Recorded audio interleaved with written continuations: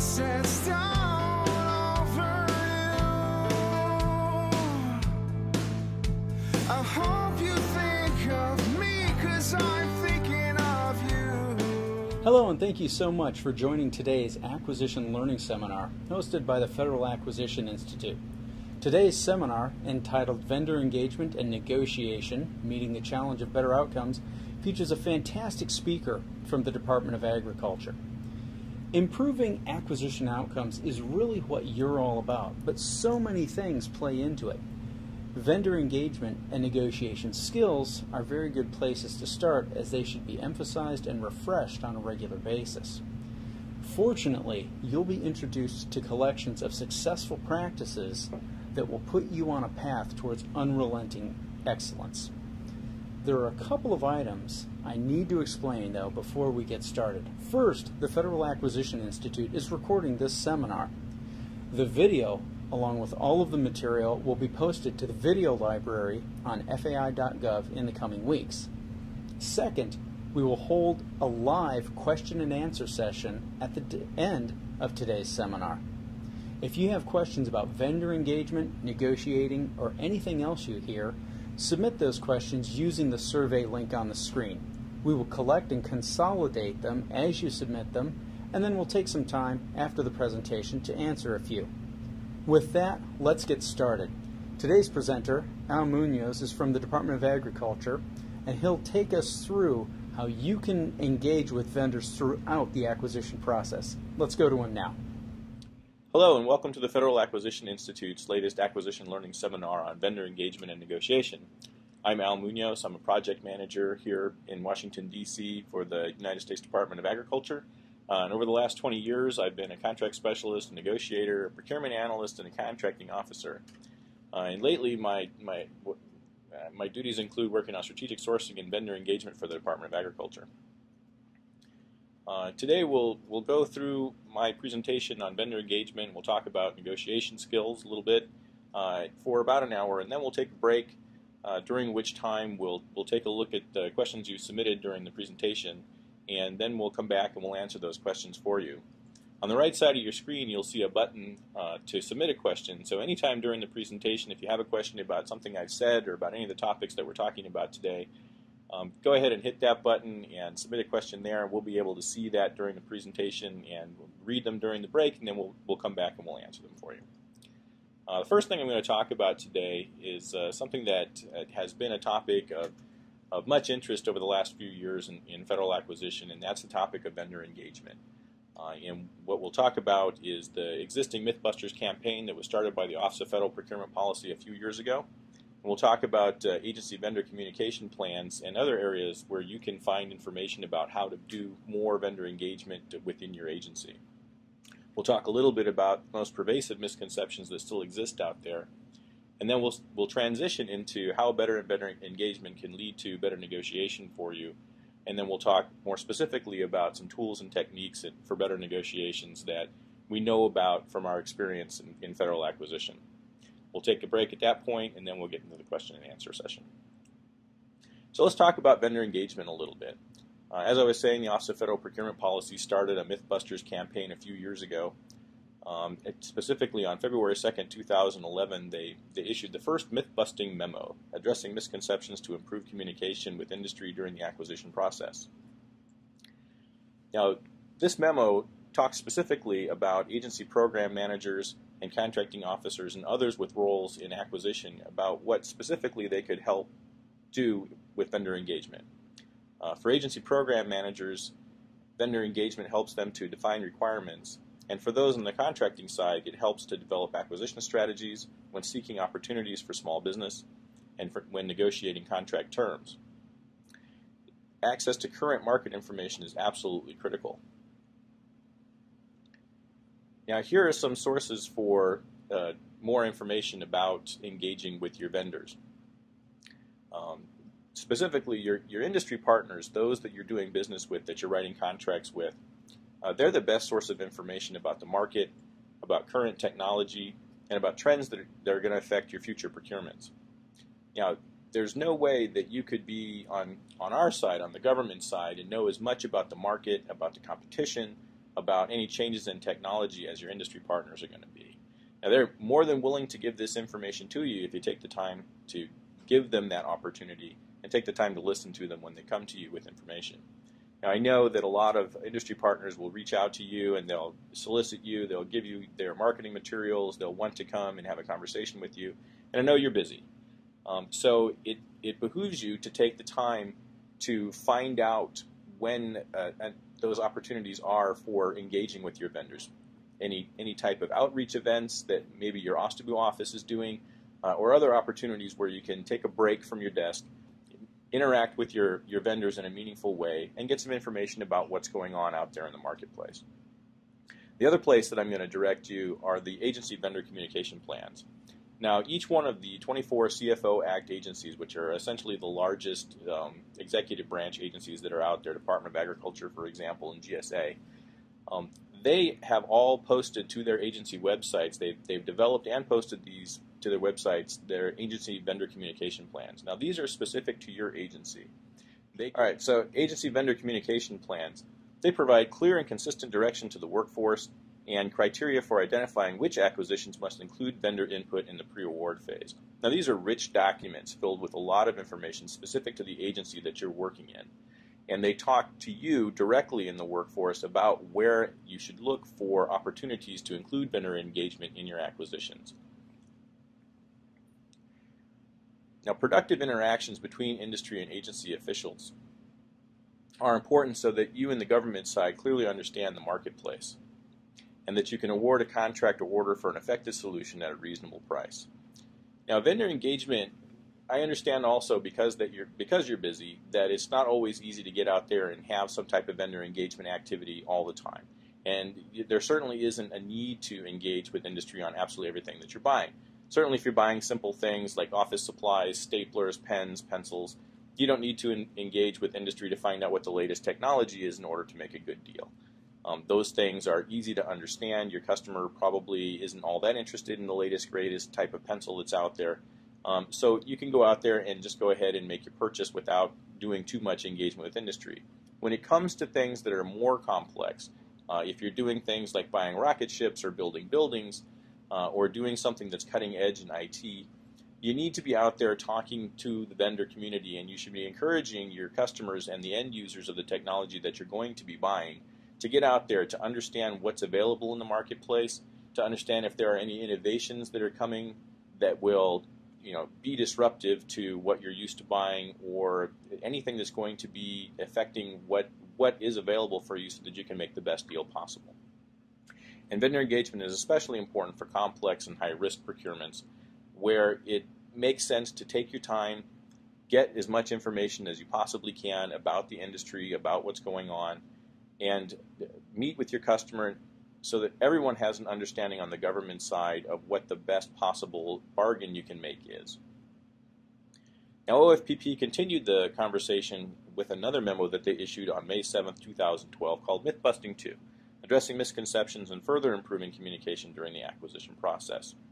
Now, this second iteration of Mythbusters focused on industry misconceptions, where the first memo was focused specifically at the acquisition workforce and the challenges and opportunities there and the misconceptions that many in the acquisition workforce have. This one focused specifically on industry misconceptions. Industry, not surprisingly, has a tough time sometimes understanding the government's procurement process. It's a complex thing. The FAR is a large document with lots of twists and turns to it, and it's impossible to memorize all of that stuff. And for industry, trying to understand, both how all of that operates and what people on the government side are doing to implement that regulation is very tough. It's a complex environment for them as well. So there are some misconceptions based on their observations that had cropped up, and that's what OFPP was trying to dispel with the second version of Mythbusters. And the key takeaway from the Mythbusters campaign to date, from both of these memos from the agency vendor communication plans, is just to simply stop buying from strangers. It's easy for those of us on the government side to continue to just move the paper from one end to the other of the acquisition process. we have a requisition that's coming in. Someone somewhere in our agency needs to buy something in order to deliver their products and services to the public. So it's easy for us to get caught up in just moving things through the complicated process, get to the end to make a purchase and be done with it at the end of the day so that we can pick up the next requisition that's already waiting for us by the time we're halfway through.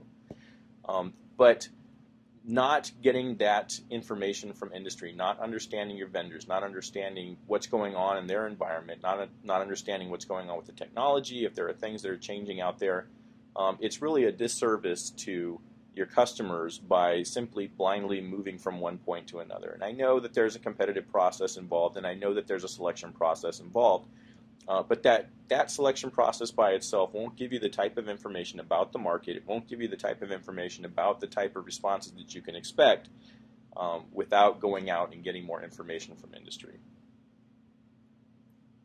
So I'm going to ask you to take a look at your existing processes and take a look at what you've been doing and maybe expand what you've been doing with vendor engagement a little bit. The first thing I'd like to ask you is, are you still buying from strangers? Now, all of you on the contracting side, you have a business background, so you understand marketing, you understand business operations to a certain degree, you understand a lot about business that maybe you haven't had the opportunity to employ yet in your work. But I'm going to ask you to recall that business background and to ask some questions when you're doing your procurements to find out if maybe there are some things about the process that you're going through right now where some improvements can be made. Now, these types of questions that I presented here, now these are some basic questions. These are some things that you probably remember from going through business classes that are really essential to getting to understand the marketplace, essential to starting a business, essential to running a business that you probably remember hearing about. If you have these questions, if you start to ask these types of questions and you take an interest in the types of things that you're buying, I think these will lead to some more questions for your particular procurements that will expand your knowledge base and give you a better picture of the markets in which you're operating. How well do you know the vendors that you buy from?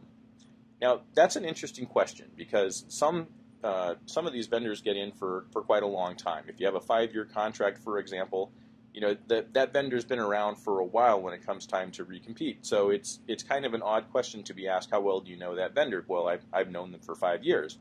But how well do you know them really? What's really going on in their environment that you haven't had a conversation with them about yet? To find out if there's any new technologies that are coming out, any innovations, is there anything going on with the market that vendor has been operating in that really is going to have an impact on how you're going to put together your next contract? Is that vendor large or small? Were they small when they got the award and they're large now? What about the competition that you're expecting for your next procurement? Are they large or small? How long have they been in business? How mature is the industry? If you're talking about something like office supplies or construction, maybe the industry is fairly mature, although I'll argue that construction changes fairly rapidly. But for new technologies, even for something as simple as laptops and desktops, telephone systems, those things change all the time. So even though your vendors have been around for a while, maybe the industry really isn't that mature. Maybe there's a lot of changes going on. Maybe there's some disruptive technologies that are out there that are going to make an impact on what your agency is able to get in its next solicitation to effectively prosecute its mission. How dense or competitive is the industry? Now, competition in the industry makes a huge amount of difference. If there are a few large vendors dominating a market, you can expect competition to go a certain way. But if it's highly competitive, if there's many participants in that particular market, maybe your approach should be just a little bit different. And when you start looking into that, I think you'll understand when you look at the market in which you're trying to procure, the composition that's out there in the marketplace today is going to make a huge difference in the amount of competition that you're naturally going to get as a response to your solicitation. I would also ask how well you know the products and services that you buy. Some things, like I said, are easy to understand. Staplers do pretty much what they've done since we were kids. They staple some pieces of paper together. There's not much there. I think everybody really understands from the beginning to end what it's going to do. Expectations are pretty easy to manage. But what about other things that you're purchasing today? Do you really understand what's going on with those things? I can speak from experience, and I can say that I've bought many things that I didn't really understand what they did. In a lot of cases, I didn't even know what they looked like, and that's unfortunately the nature of the acquisition process today, especially as things get more and more automated. You know, the documents don't even get handed to you anymore. They come over your email or your computer system, and there may or may not be a very good explanation of what it is that you're being asked to purchase. But I ask you to take a minute, and if you see something that's come across your desk for purchase and you don't really understand what it is, or you haven't seen one in a long time, pull it up on the internet, take a look at it, and see if you understand it, see if it makes sense to you, and see if anything in what you're seeing out there makes you wonder a little bit more about it, gets you curious about what it is that you're buying. And I can assure you that the more you understand the things that you're buying, the better purchases you're going to make. And again, what the market is like, if the market is highly competitive, it may not be particularly profitable for the vendors that are in there. That might not make an immediate impact on your solicitation, but when it comes time to negotiate with those vendors later on, if they're in an industry where the margins are very, very thin and it's highly competitive, you might not be able to expect to get that 50% discount you can if you're buying something off of schedule, or you're buying something from an industry where you have a very profitable business model out there. Take a look at those, ask those types of questions, and see if they lead to some more questions about the products and services that you buy, about the vendors that you're interacting with, and about the markets in which you want to do business. I would say that it really makes a lot of sense for you, and now I'm talking to everyone, the program managers, the end users, the contracting officers, to analyze the sector that you're doing business in commensurate with the level of complexity and risk inherent in the products and services you buy. Of course, something that's riskier, if it has a higher degree of development, for example, or if it's extremely complex and very difficult for everyone to understand, it's going to take more analysis. It's going to take more time and more skill to examine the market, to see what's out there, and to see what impact on your solicitations, anything that's going on in the market or anything that's going on with technology you're going to have. Now let's talk about the most pervasive misconceptions. So our colleagues over at ACT-IAC did a survey about a year and a half after the initial Mythbusters memo came out. And that survey went out to a large number of industry, and it went out to a large number of government respondents as well. And what they came up with was a list of misconceptions that were still out there that still needed to be debunked. And part of that survey looked at the existing myths and which ones of those seem to be the most pervasive, which ones that seem to be the ones that clung on the most severely. And we'll talk about those two misconceptions right now. The first is that the government can't meet one-on-one with a potential offer. And the other one is that a protest is something to be avoided at all costs, even if it means the government limits conversations with industry. Let's take this first one first, the can't meet one-on-one with a potential offer. Now, generally, there is no such prohibition. Anytime prior to solicitation, anyone on the government side, from program managers, end users, the person down the hall who's going to use the product at some point in the future, all of those people are able to meet one-on-one with a vendor. If you check the FAR 15, it actually encourages these types of interactions, and there is no prohibition that you'll find anywhere in any of the regulations that says absolutely you cannot meet one-on-one with a vendor. You can. There are some rules, and there are some parameters under which you can do that, and we'll talk about a few of them here today. But I would encourage you to meet one-on-one with the vendors, and the reason for that is that when you limit yourself to just meeting with vendors in groups at industry days or other types of events like that, the vendors, not surprisingly, don't want to speak in front of each other about anything that they might consider proprietary or a trade secret or something that's giving them a competitive advantage. But they absolutely do have information about the market, they do have information about the technology, and they're willing to share that with the government if it means that together you can find a better solution. Now, I know that there's a healthy suspicion of industry, I think, at times, based on the competitive model and the fact that they're out to make a profit. But really, the vendors want to do a good job too, because their existence depends in a large part on the amount of business that they're able to continually have. So it's not just a matter of getting this contract; it's a matter of their livelihood for the next foreseeable future. and keeping them in business for a long period of time. So they don't want to destroy their relationship with you by keeping secrets from you if it means that you're going to get a better product at the end of the day.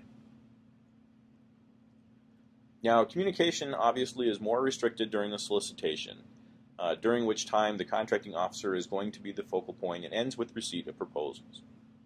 And of course, anytime you have information directly affecting proposal preparation, it must be shared with all potential offerers. Keep it fair and be ethical in your engagement. Now, the thing that you have to watch out for on the government side is that your customer or your program office doesn't become enamored of one or a minority set of vendors. That leads to some bad outcomes, and it can direct your solicitation in a way that it creates a barrier to entry for some technologies or some vendors that might have a better solution for you if you write your solicitation in a particularly restrictive way. So you have to be careful for that. And in contracting officers, this is something that you're monitoring already, and I would just encourage you to continue doing that. But I'm also going to say that as you go down this journey of increased vendor engagement, you're going to see some mistakes. People are going to have conversations that may be bordering on the line between what's possible and what shouldn't really be done. People are going to cross that line from time to time. There are going to be some things that happen. People are going to make mistakes. I would tell you that in regard to those mistakes, good judgment is going to come from experience, but experience comes from bad judgment.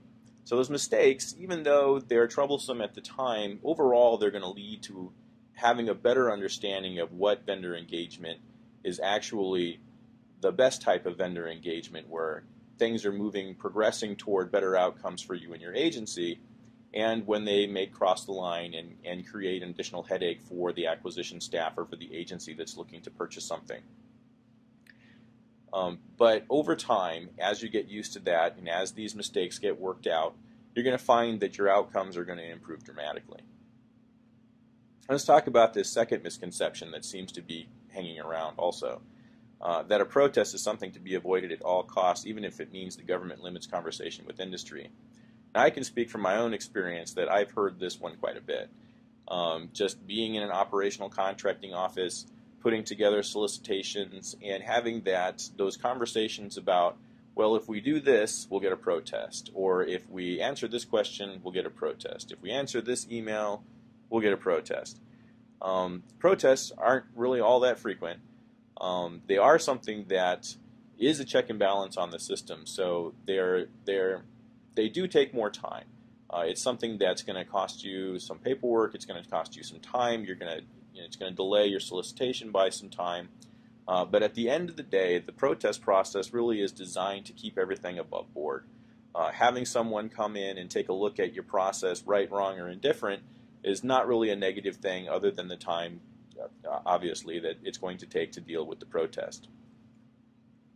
But like I was saying, protests are still quite rare. Statistics around protests is that I think it's something like 0.02% of all acquisitions get protested, and of those protests, there's less than a 20% chance that the vendor that's filed a protest is actually going to be successful. The rest of the time, solicitations go just fine. The level of engagement has been effective to the point that protest wasn't filed, and at the end of the day, when that protest was lost, it was over something that legitimately the government probably should have paid just a little bit more attention to. Now, I know that it's going to take some time, and I know that there is still a healthy fear of protests out there, but realistically, you're going to stand a much better chance of defending against a protest if you have good documentation, and if you've had that level of engagement, which we'll talk about here in a second, with your vendor, so that the vendor clearly understands what the government has done and that everything has been fair and above board, so that a protest is far less likely. I want to ask you also, when you look at a protest, what are you thinking about? If someone has protested your solicitation or someone has protested your award decision, what is it exactly that they're seeking? Now, I know that there's a lot of thought that a protest is really just an upset vendor firing their last torpedo at you in some effort to disrupt or delay what it is that you're trying to do. But why is that vendor really protesting? And what is a protest really?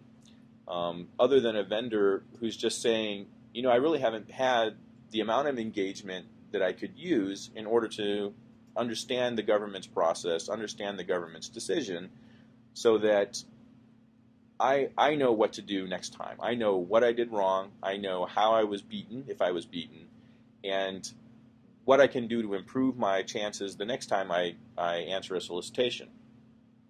A protest really signifies that a vendor wants answers from you. They're not getting them, and one of their only recourses is to file a protest. And unfortunately, a lot of protests go down that road.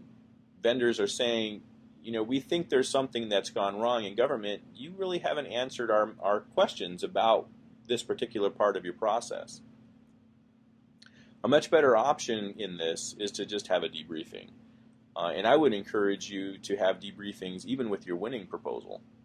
A debriefing gives you an opportunity to have a discussion with the vendors that have submitted responses to your solicitation and talk about where they went wrong, if they went wrong, and what they can do better next time.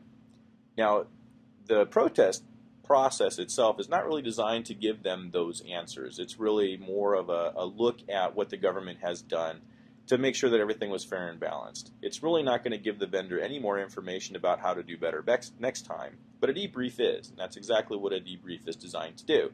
Here's what's gone wrong. Here is our interpretation of what we've seen in front of us in this particular solicitation, and let us help you understand what went wrong this time and what you can do better next time.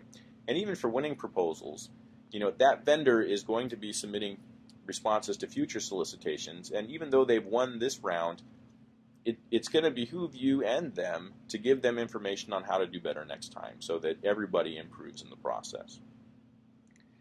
Thorough debriefs, I'm going to tell you, lead to better future proposals, and I'll be honest with you, in the times where we've had debriefs, in my experience, we've had a lot fewer protests. In those times, and I'll be honest with you as well, where we haven't done a very good job of doing debriefs, the process was much more arbitrary, the argumentative rather, and we saw a lot more protests as a result. Now I want to leave you with this thought about vendor engagement before we move into negotiation.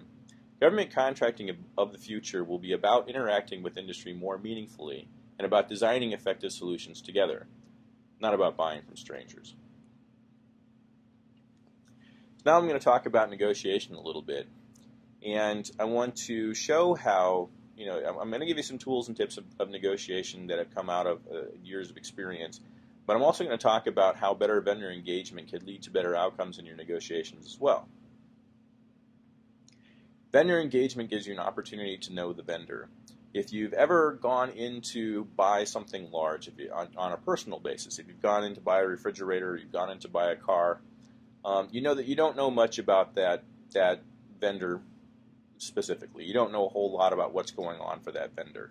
But it would make a lot more sense for you, and I think it would ease your purchase if you knew more about that vendor. You knew more about what was going on with that vendor's industry. If you knew, for example, that the refrigerator you're looking for is maybe last year's model and there are deep discounts around, that would make a lot more help for you when you go in to make a bargain over that particular refrigerator or car. You know the product and service. Again, just as I was saying, if you know, for example, that last year's model is on sale or a new model is about to come out, you know that you're going to be able to negotiate a better deal with that model that you're looking for. Or maybe it's time to wait, whichever, but you'll know the product or service that you're going to buy, and you have a better opportunity at that point to bargain over, to have a more effective bargain at that point. And finally, know the environment in which you are engaged. Again, if there's a lot of competition, that's going to mean one thing for your vendor engagement and your negotiation techniques, and it's going to mean something else altogether if you're dealing with a few large vendors perhaps, or maybe even one vendor, and they're the only ones that provide that product or service, and it's the only place that you're going to get it. That's going to make a huge amount of difference in your approach. It's going to make a huge amount of difference in the bargain that you can expect, and it's going to make a huge amount of difference in how long it's going to take you to reach that bargain. Without these, I'll be honest with you, your negotiations are going to be a lot more difficult.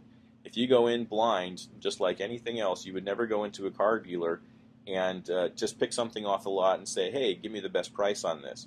You may or may not get the best price. But if you go in armed with this information, if you go in armed with this background knowledge about the vendor, about the product or service that it is that you want to buy, and the environment that that vendor is operating in, you're going to have a much better negotiation. You're going to have a much better outcome at the end of the day. Now, negotiation, just on a very basic level, is a discussion aimed at reaching an agreement. As a process, negotiation is communication through which two parties attempt to reach a mutually satisfactory result on a matter of common concern. That's kind of textbook, and it kind of maybe normative perhaps in what a negotiation actually is. But I think if you think about it a little bit, really at the end of the day, at the end of that negotiation, what you want is a mutually satisfactory result. You don't want anybody walking away from the table that is unhappy with what's happened at the negotiation table. You don't want to have the vendor walk away having cut their price below a sustainable price, knowing that they're going to lose money on this and now looking for ways to make it up elsewhere. But you also don't want the government walking away with a horrible bargain and perhaps finding out later that you paid far too much money for something, or you paid the right amount of money for the wrong product or service. Now, I know that a lot of people, when they first get into negotiation, start talking about it in terms of winning and losing, as if going to the negotiation was some type of contest or a game, and there's going to be a winner, there's going to be a loser, and if you're going to be in a win-lose situation, of course, everybody wants to be on the win side, and that's really not the case. Negotiation is not a game or a contest. Remember, we're looking for a mutually satisfactory result. There are no players and there are no sides, and no one really wins a negotiation unless everybody wins in the negotiation. A successful negotiation is one in which the parties achieved, again, a mutually satisfactory result. Thinking of negotiations as a contest is really detrimental to the goal of achieving better outcomes. And now I've seen newer 1102s or newer program staff that are going into their very first negotiations, and they're reluctant to do so because they're afraid they're going to lose. That causes a whole lot of reluctance not only to get into the process, but it causes a whole lot of reluctance to actually get in and get into the details that you're going to need to get into for a particular negotiation. It also allows for bad outcomes. I've seen folks come out of negotiations declaring victory, giving the high five, saying, wow, we really got the best bargain possible, and finding out later on that, yeah, you won because the vendor actually knew that you were going to make it a contest, and they gave you what you were looking for, the win. And what really happened is, somewhere behind the scenes, they've already made allowances for that and brought to the table only those things that would make you think you won. I've seen that happen dozens of times over a career. And it takes some time. It takes some experience. You have to get in there and do the negotiations over and over again. But if you're upfront with the contractor, if you're upfront with your vendor, you're prepared to be reasonable. They'll be prepared to be reasonable. If you're prepared to be unreasonable, unfortunately, you're taking your chances on whether or not you're going to come out of there knowing that you've gotten a good deal, or just guessing that you got a good deal and high-fiving your pals when you get back to your desk. Now let's talk about what happens when somebody loses a negotiation. What do you suppose a vendor would do in the case it went into the negotiation room and came out agreeing to a price that it could not pay, or it could not do the work for? What's going to happen? Well, I can assure you that that's not going to happen. The vendor is going to come out of that negotiation, if they've been forced to agree to a price that they can't possibly perform for, something's going to suffer. Either the employees are going to suffer, the quality is going to suffer, timeliness is going to suffer. If you force the vendor into that corner, if you've made them agree to something that they can't possibly do, you're going to end up finding out that later on something else is going to be more difficult. And unfortunately, that's quality in a lot of cases. But in some cases, it just means that your next negotiation isn't going to be a negotiation. It's going to be a shouting match because your vendor's going to dig their heels in trying to make up what they just lost in the last negotiation. Worst case scenario, your vendor is simply not going to perform. If the vendor agrees to a price at the negotiation table that's just completely unsustainable, they just absolutely cannot make it up, they absolutely can't pay their bills because they've agreed to a price that they just can't support. Worst case scenario, and I've seen this happen as well, the vendor comes back and says, I'm sorry, it's just not going to happen. And that's a tough sell back to your agency and back to your mission area that, we had this great deal, we declared victory, we were high-fiving you a few minutes ago, but now the vendor's coming back and saying, I'm sorry, we're just not going to deliver. Going into a negotiation, obviously the government has a superior bargaining position. The government has all the money. The government has the need, and the government has the ability to reach out and go to any vendor that it wants to. And in that regard, the government's in a superior bargaining position, and that can force some bad outcomes. The example I was giving a little while ago where the contracting staff comes out of the negotiation table happy that they've gotten a price that isn't reasonable, but the vendor agreed to it anyways. That's a reflection of the government's superior bargaining position. If you go into a negotiation with the vendor and you put your fist down, you say, I'm absolutely not going over this price, take it or leave it, we'll find somebody else. The vendor's going to do their best to keep your business. But that's going to cause a problem later on down the road, like I was just saying. Leveraging that superior bargaining position to the detriment of the vendor is going to result in bad outcomes. You're going to get poorer quality. The employees are going to suffer. I've seen safety go out the window. All kinds of negative outcomes can come out as a result of trying to win a negotiation. It's not worth it. Realistically, what you want are long-term relationships with your vendors that are beneficial for everyone.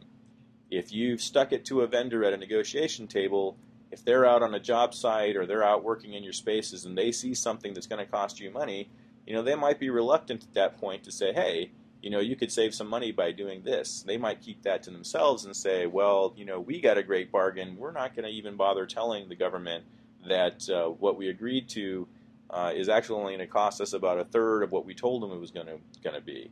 Now, that's probably a worst case scenario, but those types of situations come up. Because in contrast, the vendor has superior knowledge.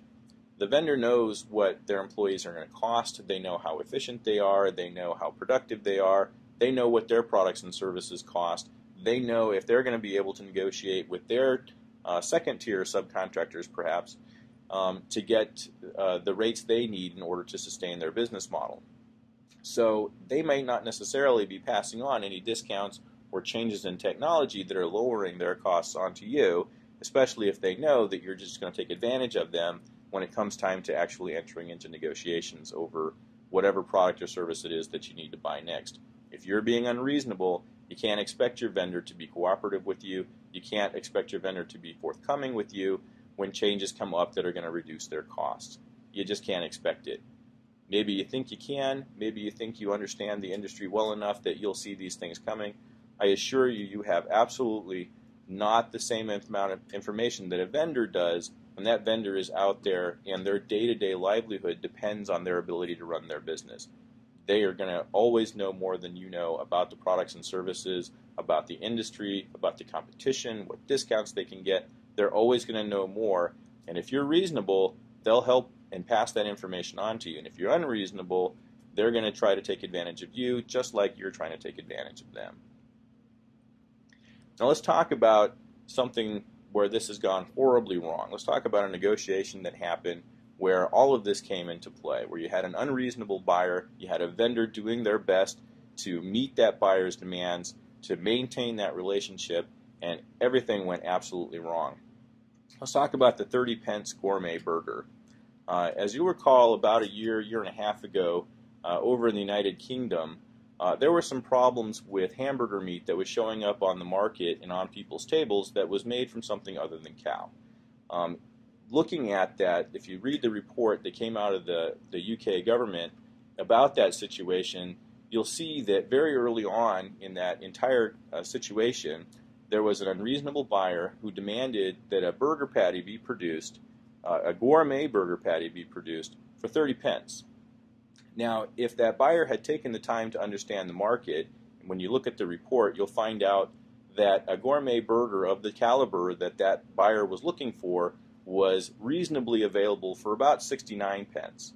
So when that vendor put together that 30-pence burger for that buyer who was, back in the office high-fiving, declaring victory over what they, a great deal that they'd struck at the bargaining table, what ended up showing up in the supermarket was hamburger that had something in it other than cow.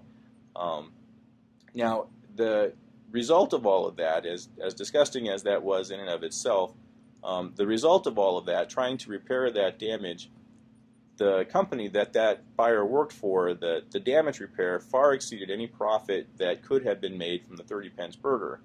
So this is something where, being unreasonable with the vendor, forcing the vendor to come to your terms, leveraging your superior bargaining power in order to force the vendor into a situation that's not sustainable, resulted in not only embarrassment, but some pretty disgusting hamburgers. So let's talk about planning for negotiations. Now, anyone that's involved in the acquisition process, you're going to negotiate at some point with your vendors. I know a lot of people in the process right now, they're buying things like office supplies, or you're just coming up in your career and you haven't yet got into the more complex things. You haven't yet got into the types of procurements where you have an opportunity to negotiate, but you're going to negotiate at some point.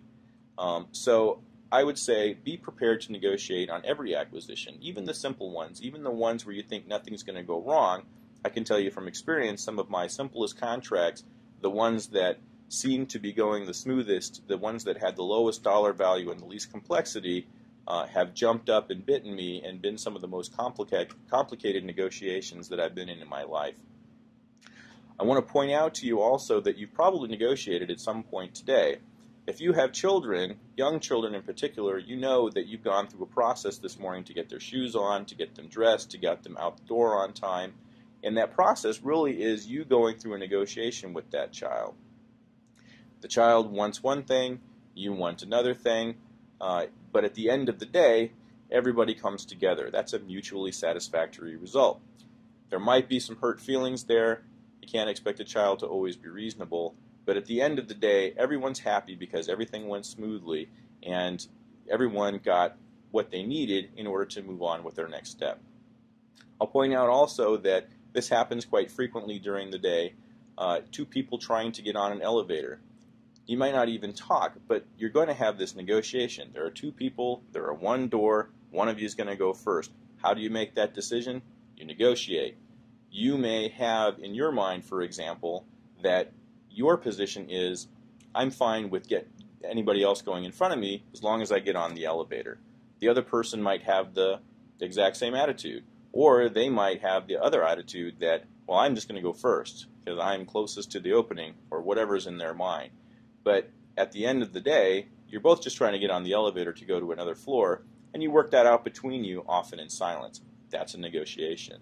So when you're thinking about getting into negotiations for the first time, that's really all it is. You're looking for a mutually satisfactory result. In this case, getting the kids out the door on time, or both getting on the elevator to go to another floor. And at the end of the day, you've come to that mutually satisfactory result. Everybody's gone on their way, and it really wasn't all that difficult to process. Now, the objective of negotiations in the government is to get the right price for the level of quality and delivery that the government requires. Again, not to get the lowest price. In some cases, you're going to want to pay a higher price because you want a higher level of quality. You want something that's more rugged, perhaps, if you're buying some type of hardware. You want something that's going to last longer. Maybe you want something that's going to be more expensive on the front end, but it's going to be less maintenance cost. Well, that's really what negotiation is all about. It's making those choices, and it's having that discussion with the vendor so that you strike the right balance between what it is that the government needs, meeting its future needs, but also meeting its budget constraints. And at the end of the day, I know that there's been a lot of discussion about the budget and getting the lowest possible price for things, but really when you go into negotiations, lowest price is only one of your concerns. You want to pay the right price for what it is that your agency needs in order to fulfill its mission. Now, the FAR itself discusses negotiation in terms of developing a pre-negotiation position. And also in developing pre-negotiation objectives somewhat interchangeably. Now, a position gives the impression that this is my place, this is the thing that I'm bringing to the table, and I can only be bumped off of this by someone convincing me that my position is incorrect. Now, that's not quite right. When you come to the negotiation table, what you're really trying to get is not so much what you've decided your position is going to be as your objective of walking away from the table with having something at the right price. A position has a static connotation, suggesting that the vendor has to come to the table and convince you that you're wrong in order for you to come away with some type of an agreement. And that's not really how it should work. You're both trying to get something, obviously. The vendor is trying to get paid. The vendor is trying to get some additional work from you. You're trying to get the best possible bargain for your agency. But have that in mind. Have that objective in the mind. Getting the best possible bargain for your agency. Not getting exactly what you think you're going to get when you go in. Not getting exactly the price. Maybe not even getting exactly the product that you were trying to get when you went into that negotiation. You really want to meet the objective of your requirement. So if your requirement, for example, is to get a wall built or a wall painted, for example, at the end of the day, that's really what you're looking for. Now, you may have done your research and you know exactly what it's going to cost to build that wall, to paint that wall. You know how high it's going to be. Maybe you've even called around to a few suppliers and gotten some prices. But at the end of the day, what you really want is to learn from the vendor what it's bringing to the table, maybe even pointing out that you've done some market research on your own, and maybe the vendor's not even in the right pace. Maybe the vendor hasn't even considered the suppliers that you've considered. Well, that's the type of back and forth exchange that needs to take place so that when you walk away from the table, you've met your objective. The wall is going up, it's going to be painted. Maybe it's not even the same type of paint, maybe it's not even the same height of wall. There are all types of flexibilities and possibilities that come out of a negotiation. At the end of the day, you're going to get a painted wall, and that's really what you're looking for. Your objective shouldn't be, I want a painted wall at the lowest possible price, and that's my position, and somebody's got to convince me otherwise, or I'm just going to put my feet down, dig my heels in, and require the vendor to come to me, for example. That's not necessary. At the end of the day, be reasonable, have the objective in mind that you want to get your mission accomplished, and your negotiation is going to go a lot more smooth. Having that adversarial position when you first come into a negotiation, it really distracts from meeting that objective. You get into a discussion over pricing, over suppliers, over profit margins. You start having a discussion about everything except for the wall, and really that's not the objective. So what I would encourage you to do is be open about what your objective is. Be willing to share information that you've gathered when you've done your research coming to this negotiation, and at the end of the day, come out of there with a mutually satisfactory result.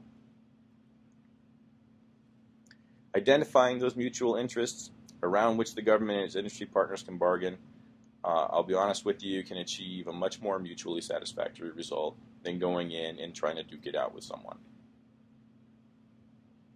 Remember, the point of negotiations is to achieve that mutually satisfactory result. Don't become overly focused on achieving the lowest possible price, and remember that the lowest price can really cost you. Let's go over some tools for effective negotiation. Preparation, obviously, you're going to do your homework before you go into negotiation. Just like going onto that car lot to buy a car, you're not just going to say, hey, you tell me what I need. That's just not a possibility, and it's not a very good way of picking out a new car. Do your homework just like that situation. Take ownership of what it is that you're trying to get, and prepare to have that discussion with the vendor. Maybe even point out some information that they didn't know. Maybe accept that some things are going to happen at the negotiation table that you hadn't prepared for, and be flexible and be ready for that. Focus on your objectives, and remember that your objective is to get out of there with a mutually satisfactory result, to get what it is that your agency needs to meet its mission, and not to duke it out or win the negotiation or get the lowest possible price. Remember, be flexible. Now, going back to what we were talking about a little bit earlier about effective vendor engagement, Go through the process of effective vendor engagement. Go through the process of understanding your vendor, having that discussion with them, having that open dialogue back and forth with them to understand them and to understand the environment in which they are operating. Thoroughly document with your customer the government's requirement and do your homework on what its fair price is. Remember that a fair and reasonable price isn't a number, it's a range, and that range depends on the things that you need within your requirement and the things that you'd like to have in your requirement. The level of quality, the sustainability, maintenance costs down the road, other things like that are probably negotiable, but find that out with a thorough dialogue with your customer first. Understand the objectives of the negotiation and be able to distinguish those objectives that we were just talking about that must be met from those that can be reduced if needed, and don't be tied to that position. Understand the limit of your own infallibility. I can't even tell you the number of times that I've gone into a negotiation and the conversation went in a completely new direction that I hadn't anticipated despite the amount of preparation that I had done, and I came out with some type of surprise bargain, or maybe had to just stop the negotiation and go back and do a little bit more homework. Those are humbling experiences, and what they've taught me is that anything can happen in negotiation, and despite the amount of preparation that I've done, despite how thorough a job I think I've done or how experienced I am, just about anything can happen in there, and I may not always be right.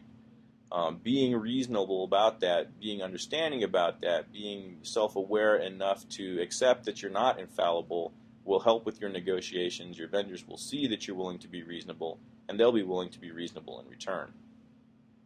Be prepared, but be prepared for change. And remember, at the end of the day, there's more than one way to make a burger. The last thought that I'll leave you with today is remember that you and your team will make mistakes along the way. Remember that those mistakes, that bad judgment, are what's going to build up your experience. And quite honestly, we could use more small mistakes to build upon our experience so that we'll make fewer large mistakes in the future. Well, thank you for listening to my presentation today. We're going to pause for a few minutes and then we'll get right back with you, during which time we'll read the questions that you've submitted and we'll start to answer those. That was an amazing overview of how you can engage with vendors for improved acquisition outcomes. We hope you found today's presentation extremely valuable and useful. If you didn't before we began, I bet you now see how easy it is to engage with vendors throughout the acquisition process. Now don't go anywhere. We've been collecting and consolidating the questions that you've submitted. After a brief 5-minute break, we'll be back to answer a few of them. We'll be back in 5.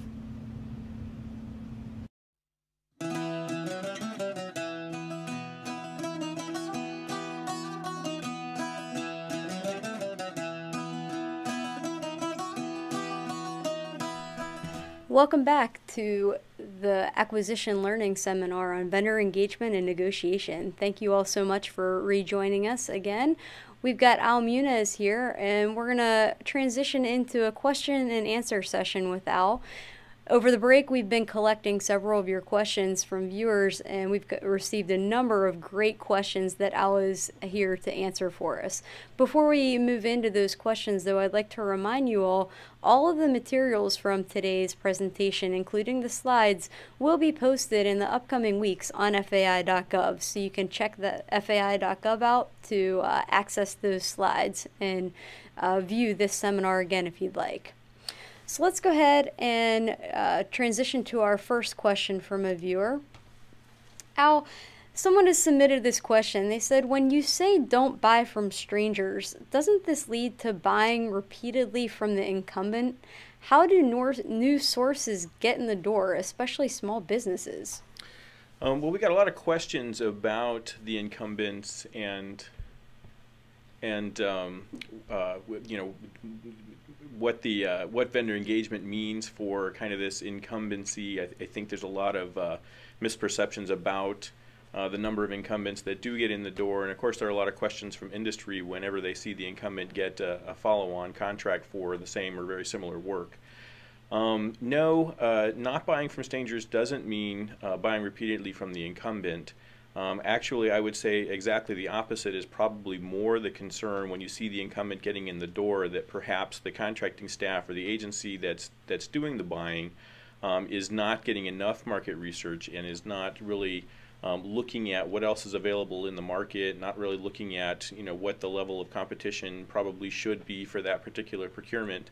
And that leads to the incumbent coming back in and getting another shot at exactly the same work again. So I would say by not understanding the market, not understanding the incumbent, the other businesses that are competing with the incumbent, leads more toward the incumbent coming in and getting repeat work than not. As for new sources getting in the door, especially for small businesses, of course there is the Office of Small and Disadvantaged Business Utilization at every agency. There are the advanced acquisition plans that are published out there that are available for vendors that are interested in doing work with the agency. New sources getting in the door, as far as that goes, it's really a matter of looking at the market, seeing who's available, seeing, taking a look at your solicitation, seeing if they're even competing for the work. Anything that happens where you're not getting enough competition or you're seeing the incumbent come back to the table time and time again and get repeated work, there's some sort of problem there. If there's something that perhaps is a barrier to entry for that particular contract or a solicitation, or if perhaps it's worded in such a way that it's not drawing competition, those, I would say, where you should go for that information is directly out to industry and ask them, why aren't you competing on our work? What is it about our solicitation that's creating barriers for you to competing on our work? And have that conversation there, get that information back from the vendor community to see what it is that you can do with your solicitation perhaps, or a number of other things. Perhaps it's just some of your requirement is a little bit too strongly worded, or it's not allowing for new innovations to be brought to bear. So something in there can be changed that would allow those vendors to then submit responses to your solicitation and compete for the work. Great. Another question that was submitted about this idea of not buying from strangers. Our viewer has asked, I fully recognize the value and need to do market research, but when we have to publicly post or synopsize most procurements and any source can submit a proposal, how do you not buy from strangers? Another good question. So a couple of things going on there. How do you not buy from strangers when you're putting something new out also, when you don't have an existing contract for that, or you're buying something that needs to be developed? Well, find out, again, look at FAR Part 10, look at the type of market research that you can do to find more about the industry and the sources that are available in the market in which you wish to do business. Getting to know those vendors, getting to know that vendor pool, getting to know what the competition is like. Is it small businesses mostly? Is it large businesses that you're going to be expecting? Where are they located in the country or on the planet for that matter? All of those things are going to make a difference in the type of responses that you can expect, and they can also make a difference in the type of solicitation that you write, the type of vendor engagement activities that you should engage in, and how you can increase the amount of competition, increase opportunities for small business, and allow for innovations to be brought to bear. Getting to know that market commensurate with the level of complexity, the dollar value, and the type of work you're doing, that's going to keep you from buying from strangers. Great. Okay, well, someone else has asked, are you saying we should not seek new vendors to distribute business around equally? Are we supposed to just use the vendors we've been using for years? Okay, and another question related to incumbents. No, I'm not saying that you should not seek new vendors. In fact, I don't think that despite the fact that you've had a vendor working an incumbent for a while, that you should know that vendor on any great level more than you know the vendor pool. I would say that you need to equalize that a little bit and find out what other vendors are available to compete for that work that might be submitting responses to your solicitations, that might be interested in doing the work. Maybe they have some innovations, maybe they have some news about the industry that's changing. So that they can come in and compete for the work and maybe provide a better solution than the one that you were anticipating at the time that the solicitation was written. definitely you want to seek those new vendors out. You want to do your vendor engagement, your industry days, your small business conferences, wherever you have an opportunity to reach out and touch the vendor community. Go out and talk to those vendors, find out, like we were saying on an earlier question, if there are any problems for them, if there are any barriers to entry, if there are any prohibitions that they see on competing for the work because of, and there's all variety of things that might cause that. And again, no, don't continue to use the vendors you've been using for years, or don't necessarily exclude them, but at the same time, don't think that that's the way to go, is to every single time award a contract to a vendor that you're familiar with. The door is open at solicitation time to any vendor that's able to provide that solution to the government, and all sources should be considered. If there are things in the market that lead you down one path or another path as far as business size or the type of industry, those are the things that you should consider when you put the solicitation together. Those are the things that you should be asking industry about when it comes time to putting your solicitation together, to doing your market research. They're going to be the ones that have the information that you're going to need in order to put the best possible requirement out there for them to compete on, so you get the most competition, so that you allow for innovation, and that you reduce any barriers that vendors might be having to responding to the solicitations that you're putting out there. Great, that is some great information. So their question is, if you are the core on a task order or contract, what is and is not permissible when engaging with vendors or contractors? Okay, and the answer to this question, like so many questions about acquisition, is it depends. And it depends on a number of things that you'll be able to see as you're going through the process. If, for example, you don't have a solicitation yet, if you're just doing market research to find out what's available, pretty much anybody can communicate with vendors. In all manner of different ways.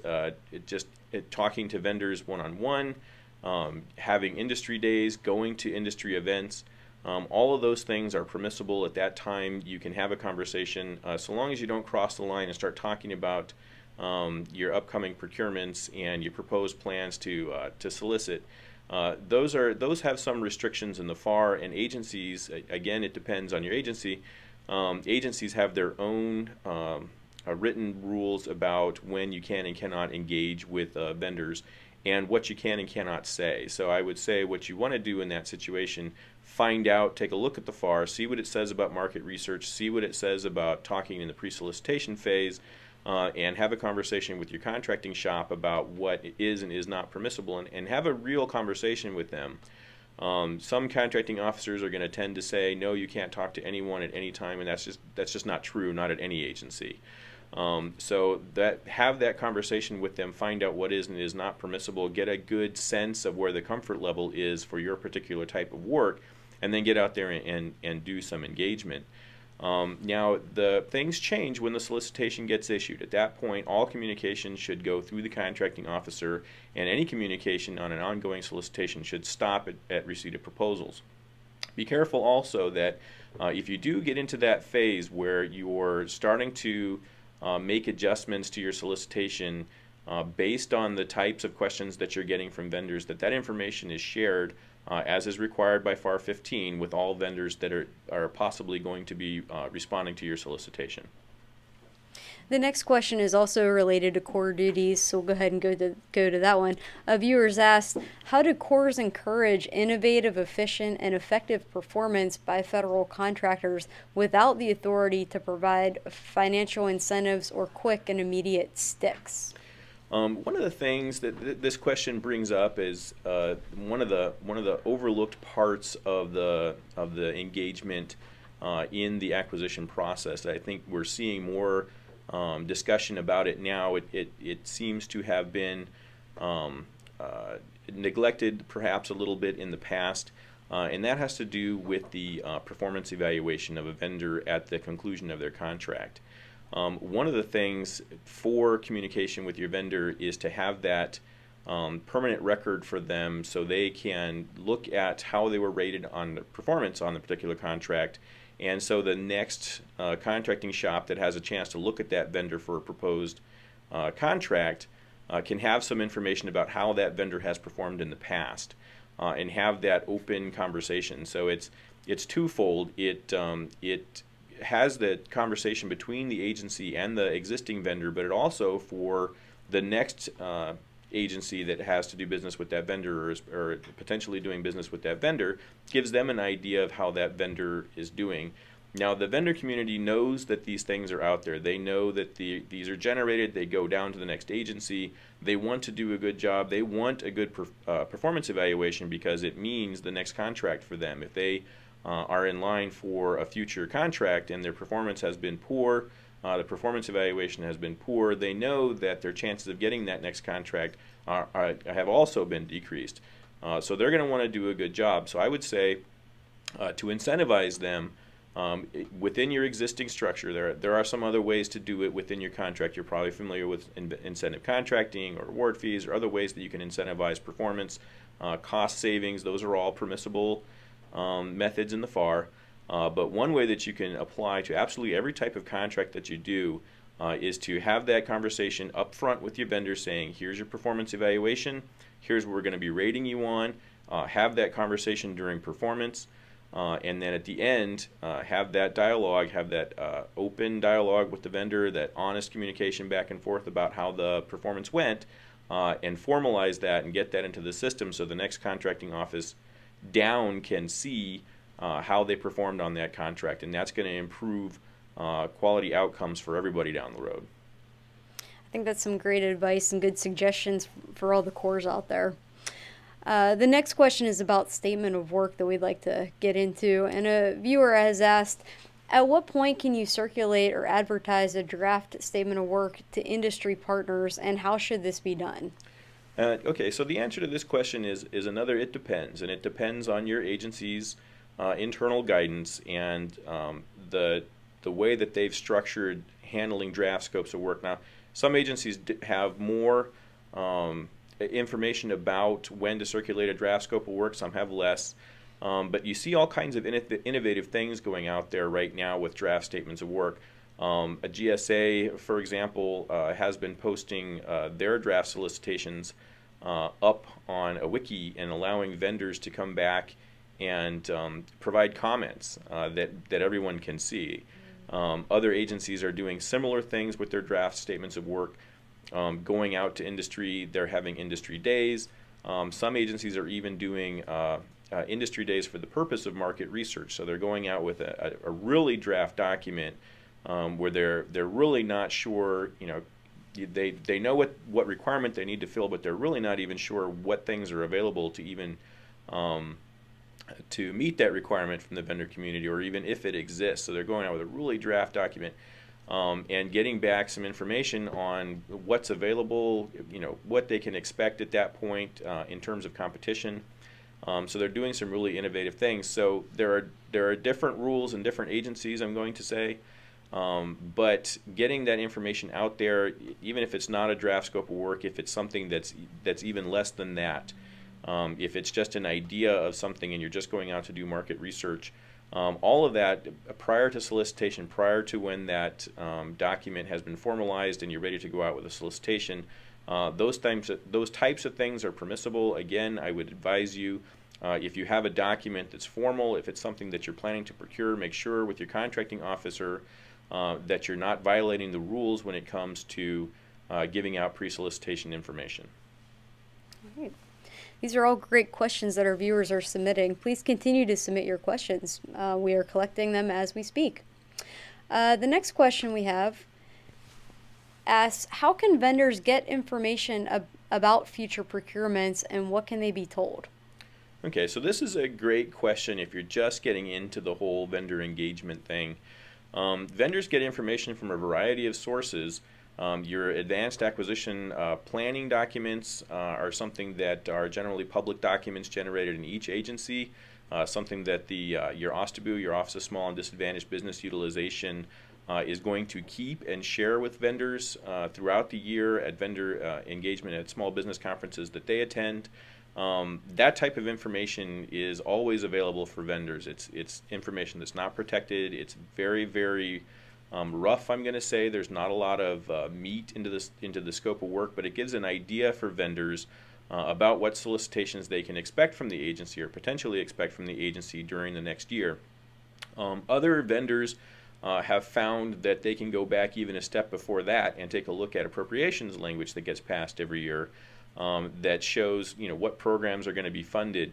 If they're working in those industries, they'll know that if a program is getting funded, that's something that some potential solicitations are going to be coming out of. So that gives them some additional information early on. And again, when you go out and you start doing your industry days around a particular solicitation, that's going to give them more information. Draft RFPs. There are a number of other documents that can go out, RFIs, that will give information to vendors about what it is that you're going to be soliciting. Again, some more formal than others, but always with the intent of getting information from industry about your solicitation or your potential solicitations, so that you can craft a better document so that you increase your competition and your use of small businesses. The next question that's come in is about multiple vendors, and our viewer has asked, if multiple vendors have similar products or services, how many vendors need to be engaged? Okay, and again, unfortunately, as so many things in acquisition are, the answer is it depends. I don't think there's a specific number that can be given for any particular solicitation. Of course, scale your efforts with the level of complexity, the dollar value, the type of industry that you're working in. If you're working in a very fast industry, if things are changing all the time, you'll probably need to expand your efforts. If you're working in something that isn't quite so fast moving, you probably don't need to have that much engagement with industry for everybody on the government side to understand what's available, what's upcoming, any innovations, any disruptions that are going on out there that will cause you to maybe alter course a little bit with your solicitation. But you want to go out, again, at a level commensurate with the type of thing that you're buying. So in some cases that answer is going to be 0. In some cases it's going to be, you're going to have to do a lot of engagement. You have to do a lot of market research in order to make sure that you're getting the best bargain possible for your agency. Great. And someone else would like to know if they should read the Mythbusters memo to get guidance related to communication with contractors. Is that something you would recommend? Actually, it is. The memos themselves are both posted on the OMB website, the White House website. You can probably just Google Mythbusters memos, OMB Mythbusters memos, and you'll find both of the documents there. Now, these memos, when they came out, they were directed to the agency. So they were kind of directed to the agency heads, the CAOs, the Chief Acquisition Officers, and the Senior Procurement Executives in the agencies, who then turned around and created specific guidance for that agency. So some of them passed it along whole. They passed both memos along to all of their acquisition staff. Some of them attached memos to them. Some of them wrote their own memos and maybe just had a link to those memos. But I would say you definitely want to read those memos. You want to absorb the information that's in there. Both of those documents are filled with information. They're filled with FAR citations. They're a good document to have with you if you're going to your contracting officer for the first time to talk about vendor engagement. For the vendor community, they're good documents to bring into the agency to have a discussion about vendor engagement.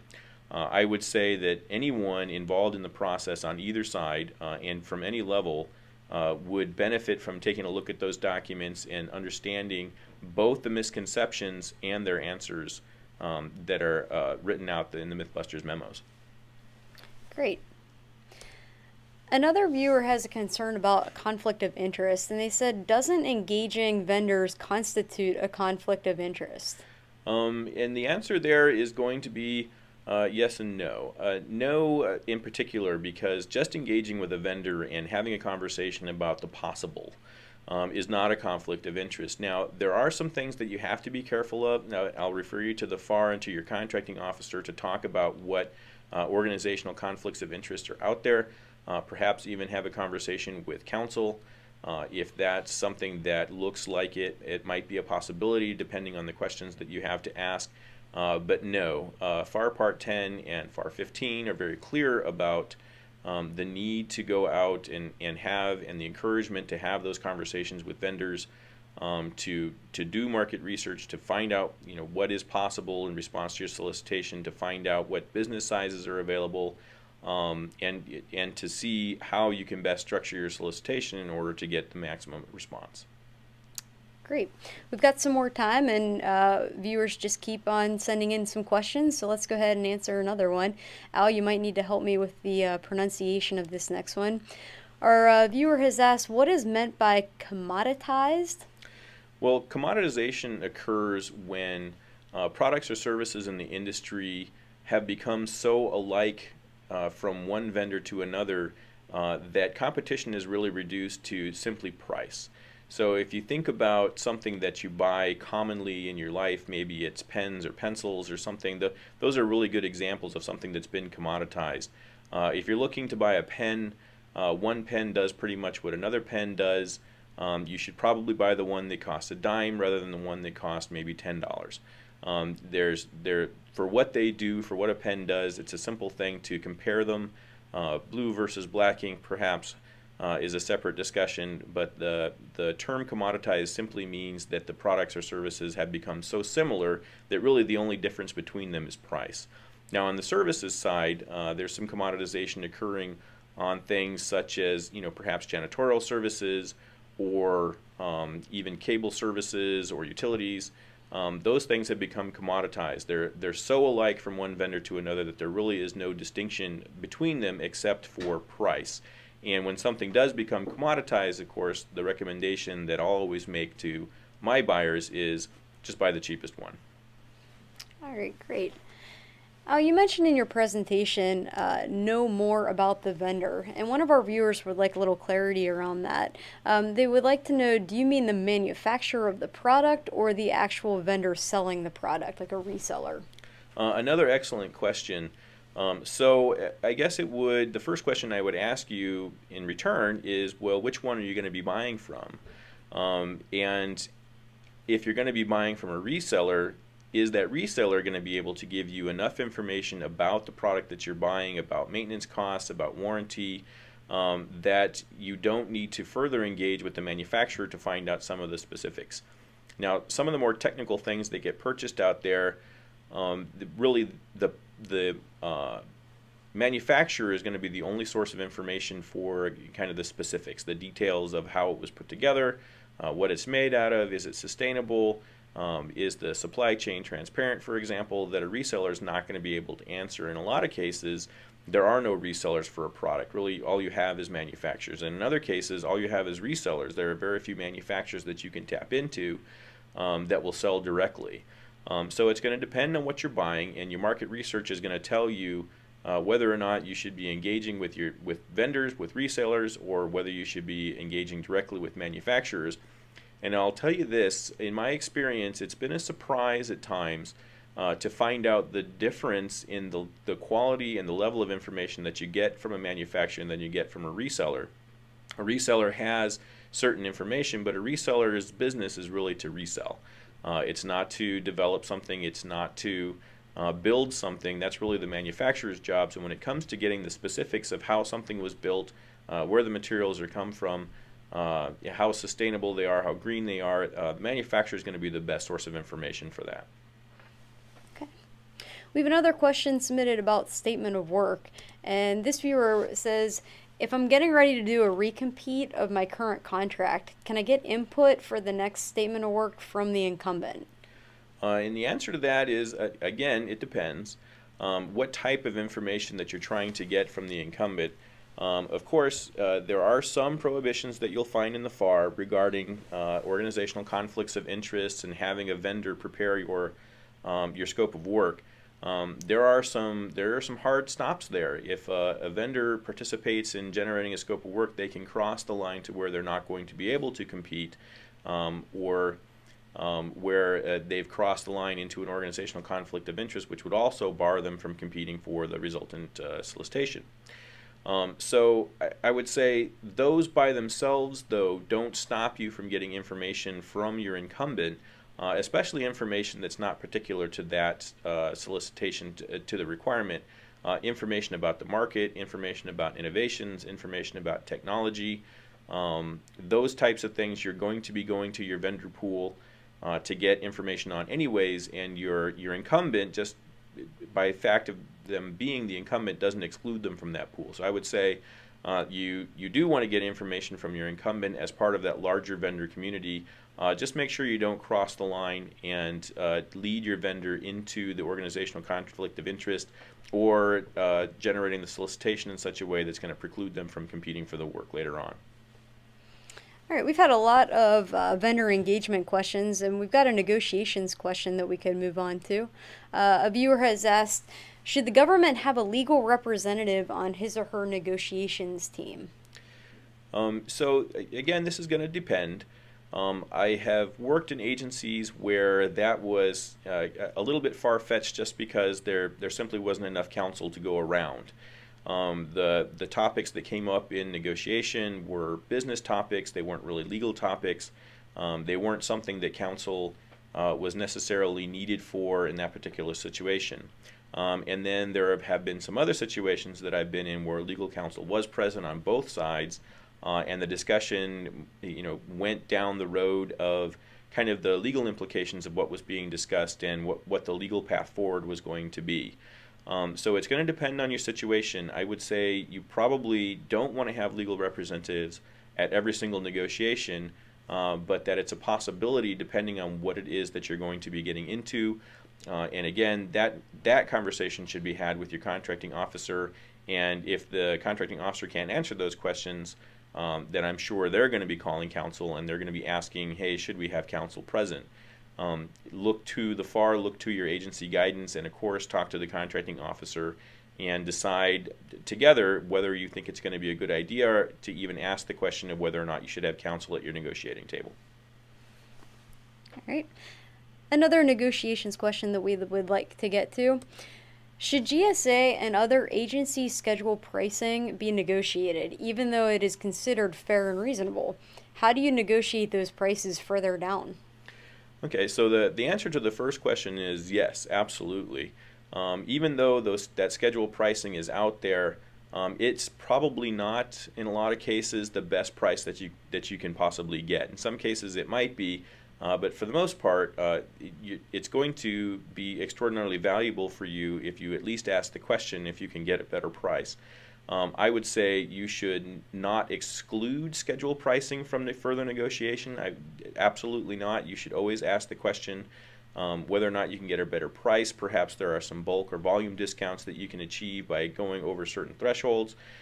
Have that conversation with the vendors at that time. Seek discounts whenever you're doing schedule buying. Don't discount the ability to negotiate a better price just because it's a scheduled pricing. And then for how to negotiate those prices further down, well, you're going to have to take a look and see again what the market conditions are, what type of product or service that you're buying. In some cases, there probably aren't opportunities for lower prices, or perhaps not as great opportunities. Maybe you can get a slight discount. But have those conversations with the vendor and talk to the negotiation team, do your market research, be prepared for when you talk to the vendor, and have a good idea of where it is that you want to go. Something that I think a lot of people go into negotiations with when it comes to schedules without thinking about it is really, we just want to get a lower price. Well, that's a good goal. Agencies all need to save money. They're all going to be very, very happy if you get a better price. But where are you going? At the end of the day, you still have to end up with a fair and reasonable price. And if that schedule price isn't fair and reasonable, or you can get a better price that's fair and reasonable, that's where you want to head. So I would say you do want to negotiate, you do want to try and get better pricing when it comes to schedule contracting, but at the same time, understand where you're going, understand the possible, understand how far that price can go down before it's just unsustainable on the part of the vendor. Great. I think this is a good follow-up question to that. Our viewer has said, my budget is what my budget is. How can I negotiate if the vendor cannot operate within my budget constraints? Is that the time to go back and reevaluate the statement of work? This question comes up frequently also when we talk about vendor engagement and negotiation. Perhaps it's time to go back and reevaluate the scope of work. Maybe the scope of work itself is written in such a way that it can be pared down to meet your budget. your part of your requirement is the budget. So you may have on your mind that you're going out to buy whatever the widget is that you're going to buy or whatever the service is, but if you don't have the money for that, well, it's just not realistic to stick to that. So maybe an alternative is in order. Maybe increased competition is in order. There are some things that you can do to maneuver around what your requirement is so that you can meet your budget constraints. I would say that your budget is not your negotiation position, although I've seen that mistake made many times as well. You've got a finite amount of funding, you need to meet whatever the requirement is, and everything else goes by the wayside. Quality, sustainability, green, sustainability, maintenance costs down the road, everything went out the window in order to get that purchase made for whatever it is, and 6 months later you've got a purchase that you've made for something that you can no longer use. That might be an extreme case, but it absolutely does happen. I've seen it happen several times. So the budget shouldn't be the overriding concern, but it is absolutely going to constrain what it is that you can purchase, and you should plan accordingly for that in your requirement. Great. I think we have time for one last question. And one of our viewers has asked, aren't vendors bonded against failure to perform at an agreed to price? And again, this is another one of those questions where the answer is it depends. And it depends on the type of contract, and it depends on the type of vendor. And I would refer you again to the FAR with regard to bonding. Construction contracts, for example, have different bonding requirements than service contracts. Those contracts themselves have different bonding requirements based on the type of contract, the type of vendor that you're going to be getting. So you need to take a look at those. The answer is yes, there are some performance bonds in the contracting. There are some possibilities for putting performance bonds in places where they aren't normally required in the FAR, but to navigate that path to figure that out, you're going to have to take a look at the FAR and take a look at your risk. Remember that anytime you ask a vendor for something over and above what they're normally providing by way of bonding or anything else, warranty, level of quality, sustainability, green, whatever, remember that when you bake those things into your solicitation over a product that normally doesn't have those, you're going to have to expect to pay more for them. So bonds are a good backstop against failure to perform in a lot of cases. They're not called for in absolutely every situation, and remember that when you do include them in those situations that you're going to have to expect to pay more for them. Great. Well, Al, we want to thank you so much for this very informative presentation and all of these great questions that our viewers have submitted.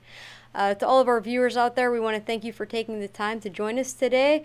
We hope you found this presentation useful. We hope you can apply the information that Al has shared with you in your next vendor engagements and negotiations. If you have additional questions that we were not able to address today, please feel free to continue to submit them.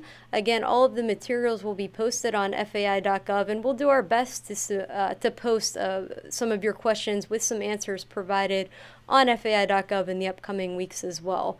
Again, we want to thank you for joining us. Stay tuned for the word of the next acquisition learning seminar presented by the Federal Acquisition Institute. Have a great day.